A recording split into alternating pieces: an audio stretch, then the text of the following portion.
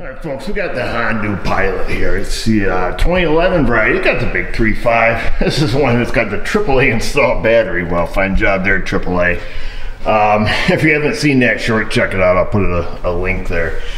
At any rate, the AAA had to come to this guy's house to put in his battery twice because, you know, they said the first battery's defective, and then, you know, 2 days later it died again, and then, you know, it died again, of course. So there's a problem with the vehicle, not the battery. So we need to check to see if this battery has a draw. So I grabbed our meter here, and it's been sitting overnight in the shop, but I had a power supply on it so it wouldn't be dead this morning when I came in. At least in theory, it shouldn't be dead. I put it on a power supply as opposed to a charger. Did I say that with a mouthful of metal? Because my chargers that I have are automatic. And you know, they kick off at a certain point. I didn't want it to kick off and then, you know, battery's half dead when we get here. So we're gonna go right to digital meter. We're gonna make sure our battery is in good shape for the shape it's in. Let's get things hooked up the correct way here. Let's just see what we have for voltage. Over the limit right now. I'm up to a 20 volt scale. And you can see we're at 13.22. So it has a big surface charge on it. Not a big deal. We're going to take and unhook this, and we're going to just go right for the old ampy clamp. Of course, the vehicle's been shut off for hours and hours and hours. At this point, we're going to pop out of here, and we're going to go to low amps. And we'll see if we have any current draw. We are far past the wait time of letting modules time out. We're gonna go down here. I don't know if you guys can see that. Hopefully you can. Get everything zeroed out here. Let's see, put it on the 20 amp scale. All right, so 2.1, 3 milliamps for, try to get this thing where it's gonna level out. We're not looking for a draw that low anyways. This is just an initial, oops.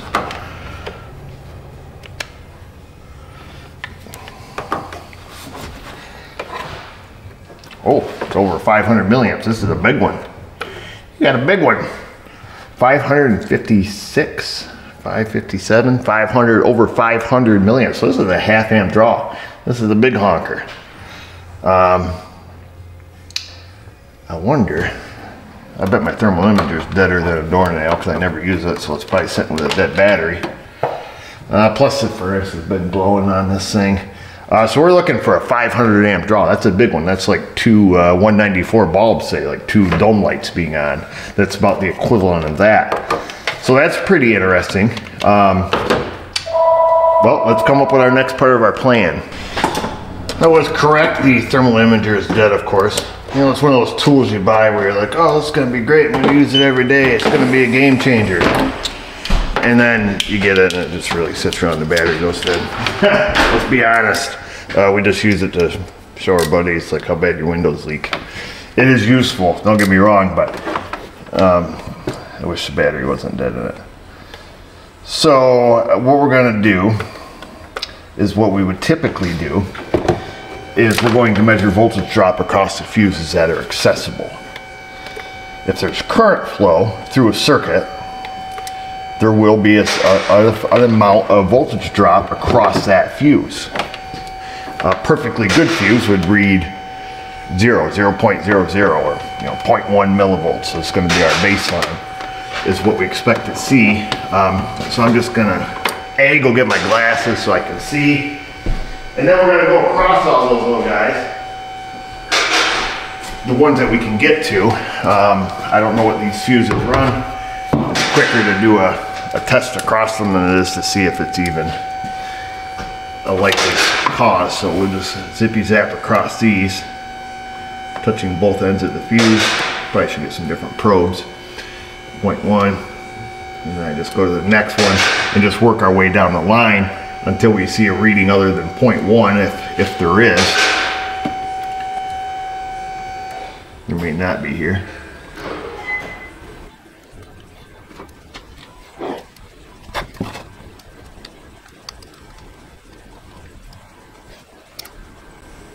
Hey, look at that, we're lucky. It was actually the last fuse we checked.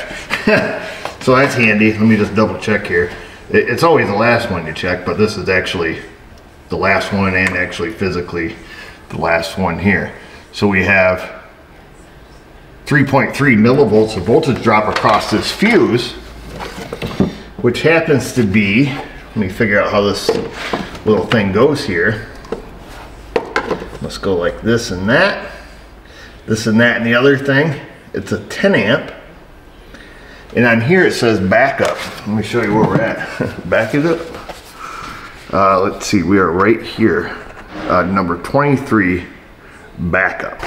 So what the heck's that mean? What's that power? So that has 3.3 millivolts. Now, on the Power Probe website, they have a handy dandy chart where you can actually look up to see, okay, this is a 10 amp fuse and I got 3.3 millivolts of voltage drop across the fuse.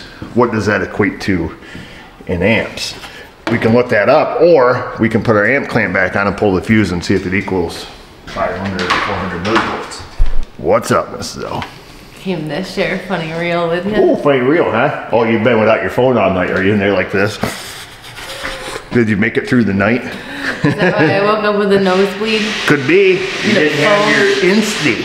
Phone withdrawal. Or the Facebook. All right, let's see your funny reel, Mrs. O. Let's see here, folks. We're gonna back out of here. We're gonna go back to low amps. I'll see if I can remember, if I'm editing this video and I hear myself talking, I'll put a link to that Power Probe chart, their fuse voltage drop chart. And it depends on fuse type. You know, is it a maxi fuse, a mini fuse, a J-case fuse, what the voltage drop should be, or what it equates to. This isn't gonna be very accurate because my jaws don't clamp on here very good. There we go, so there's that. Let me grab a pair of pliers here. Now we're gonna go over to this backup fuse. We're steadied out there about 484. We're gonna pull this little guy out. Do we fix the car? Pretty much, I would say. At this point, I don't like the accuracy of current clamps. If we're down below 100 millivolts, I would rather have my meter in line. But clearly we found the big one, the massive draw. These things tend to drift, and like I said, once you're down in the low milliamps range, they're not highly accurate.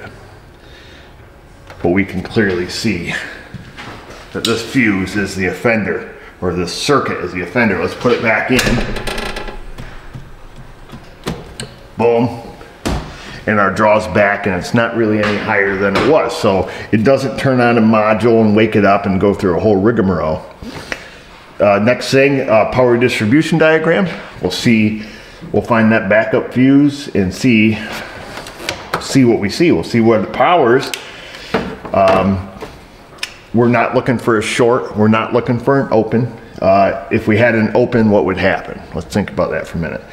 Wire's back there, runs off this, and it's caught, it's hanging in outer space.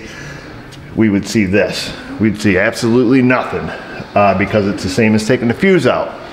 If it was shorted, what would we see for current draw? You'd see this right here, absolutely nothing. Why? Because it'd blow the fuse. So no shorts, no opens. That's not what we're looking for.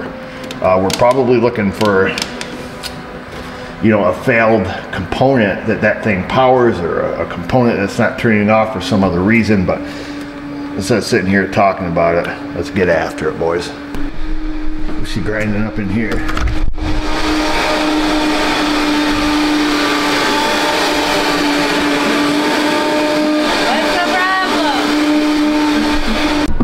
What are you doing? Coming to use the computer. Seeing what you're grinding up. With your camera? Yes, ma'am. So here we go, folks. Fuse 23 in the underhood fuse box. Comes down. Pink wire goes to the under dash fuse relay box. with a MICU, and this is not backup like back it up. This is a backup like keep the power going.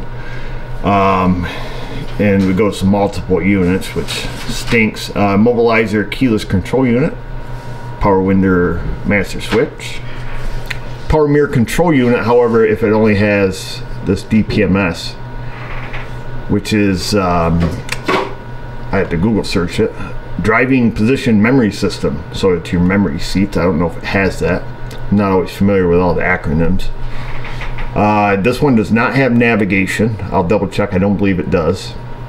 So it goes to audio HVAC display unit, goes to DLC, so maybe he's got something plugged into that. Gauge control module, and then to page 1018, number M. Let's see what's on page 1018, number M, letter M. Comes down here, not used, without AC inverter. Power tailgate control unit, power seat control unit. Oh, DPMS power tailgate. See, I don't know if this applies. Rear controller and screen, and then not used. Awesome. So it only feeds, like, you know, a few things. So let's print this out. Before we come out, I'm going to look for a silver bullet here on the Identifix to see if somebody else has come across this. And if they have, hooray. It might shortcut our process. We'll just check here real quick. We'll type in Fuse 23. We're always in the market for silver bullets. There's a parasitic draw on Fuse 23. Look at this. Ha! This might shortcut our case here. Check that all the door locks work. This guy writes, blah, blah, blah. Who cares? Let's go see what the fix was. Unplug door lock switch, draw immediately drops. Okay, driver's door lock switch would stick. Okay, so this might be a good tip. This guy had a problem. A couple guys had problems with rear hatch glass switches, rear tailgate latches. Would only draw when security system was armed. Spent a full day tracking down everything from Fuse 23. Ended up being the rear glass release button was inoperative. Drawn 450 milliamps. So these are all things that once we've identified our problem on Fuse 23 of a 0.3 amp draw, which is what we have. A lot of people don't like to admit this, but we're going to use this program because sometimes it's really helpful. See you later, Miss O. Good talking with you. So the way that program can become a problem, though, let me tell you, is when you don't do anything. When you go up there and you get on the Identifix and you say, what's wrong with my car? And then you just start flinging parts at this thing. So let's just take some of their advice. Is our door lock switch stuck? That appears to function. Do all the door locks function? They appear to. Let me see if this one's working. That one's working.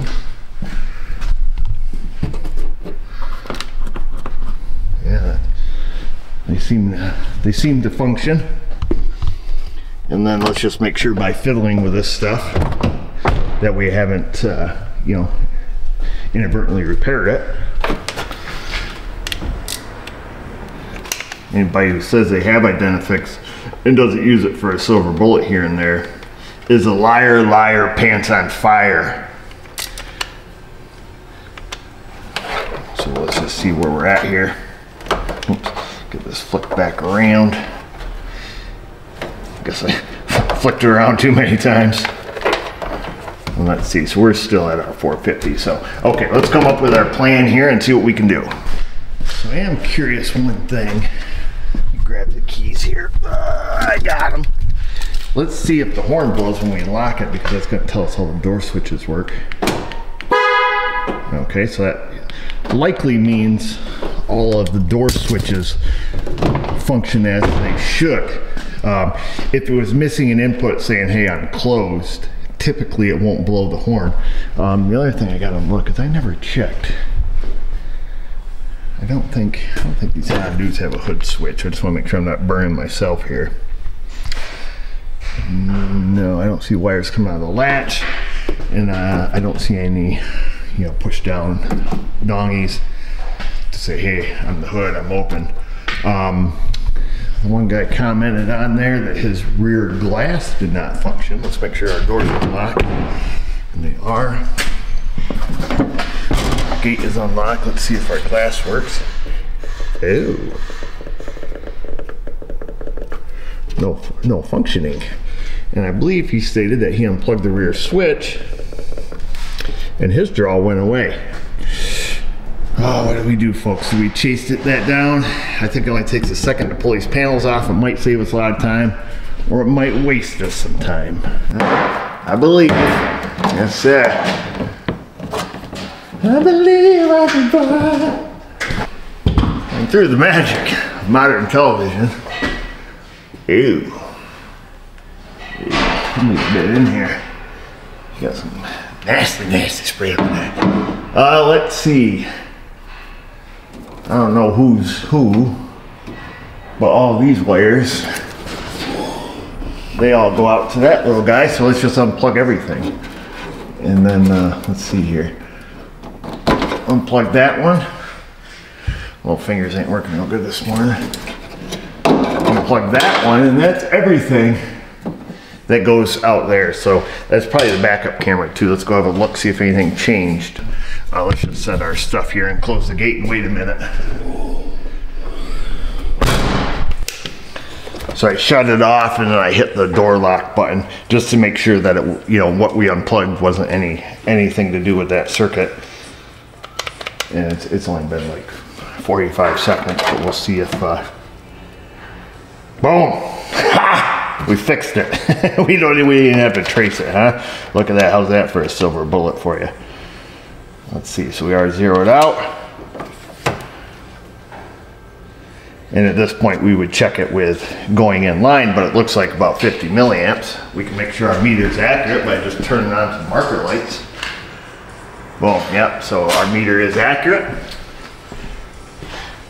And anytime you put a big draw on your current probe, always take it off and reset it because it'll always make it drift a certain amount. It's probably not the correct terminology, but when you're dealing with low current draws, they're not very accurate.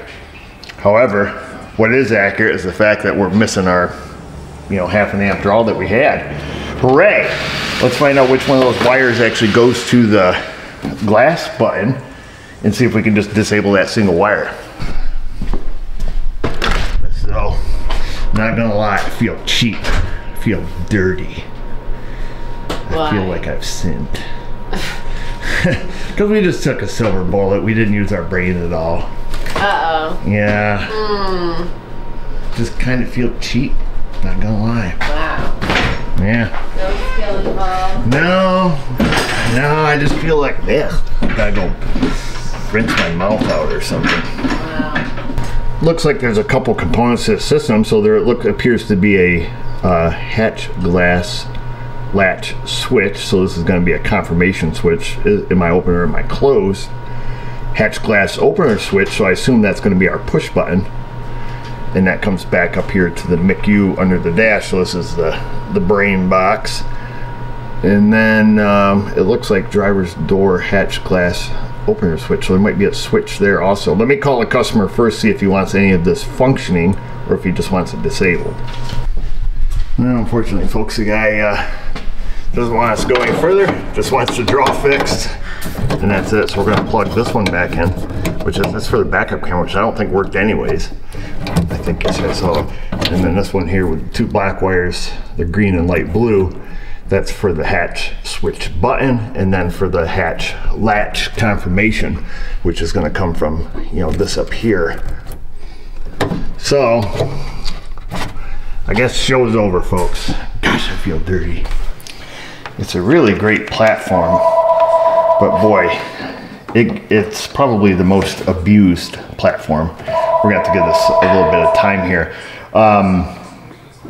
There it goes, it just went down. I'm gonna switch over to our regular leads, and then we're gonna we're gonna measure where our battery current draw is.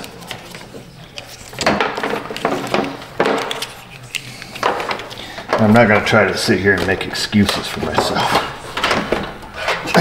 But when you have a parking lot full of cars and you just want to kind of get on with your day, sometimes it's pretty helpful that once you've identified your problem to have somebody posts a fix, especially in a case like this where it can, it can take some time. We're gonna go to amps internal. Let's grab a 10 mil. It's 10. We're gonna loosen that little fella up. Without disconnecting it, we're gonna try to weasel it up here a little bit. We're gonna hook our negative lead to the battery post. And then we're gonna hook our other negative lead, or our positive lead here, to the battery cable. And we're gonna see how much current's going through it. So now this is a perfectly accurate measurement. So 60 milliamps. I'm gonna give this some time, make sure everything powers off and everybody's happy inside the car. And then we'll check and see what it is here in about 20 minutes, half hour. It's been a while, folks. Look at that pattern coming across the screen, kind of neat, huh? We're averaging out about 33 millivolts. But you'll watch that pattern. We'll have a high current draw, another one, and it's going to start separating into a high current draw and a low current draw. And I say high, I mean, I'm just using that phrase loosely. But what you have there is you have a couple LED lights coming on inside the vehicle that are not perfectly in sync. So when both lights turn on simultaneously, which they will here shortly, you start getting a big spike per se. You'll see here when they all come together. Then I'll go inside and show you kind of what's happening. So there you go, there they are combined together. And this is a very typical normal pattern, as you'll see, but if we look inside the vehicle, we're going to see an LED light flashing there, and then we also have one over here on the radio. And if we sit back, we can watch them, as they synchronize, or as they're out of sync, blinking away there. And then just those LEDs turning on is also reflected, in our scope here. But being that we're, sitting around 30 milliamps, I'm totally fine with it. Usually anything under 50, I'm pretty happy with. Most cars sit in the low 20s. But without having a known good, I'm happy with this thing sitting in the 30 milliamp range. I don't know what the reserve capacity, our reserve capacity is 120 on this battery. So this thing's gonna go for an awful long time with a 30 milliamp draw. I feel like I have to explain myself again. You caught me, we cheated, but it worked. However, we had a little different process other than just going in there to load up silver bullets into our parts cannon and start unloading. We identified the draw, and then we identified the exact branch that the draw was on. Then we looked for somebody else who has already paved the way for us. And somebody else did. They took the paving machine, they loaded it up with yellow bricks, and they made us a path right back to the answer, which was great because it saved us a bunch of time. Had that not worked, we would have lost 10 minutes of time, and we would have just had to gone back to our roots and start breaking that system down. We would have probably got a scan tool. We would have looked at door switch inputs, gate inputs. Is anybody that we can see quick and easy staying on? If all that looks okay, we're going on to the next module. What's going on with the mirrors? Is there anything we can unplug? Can we start disabling things?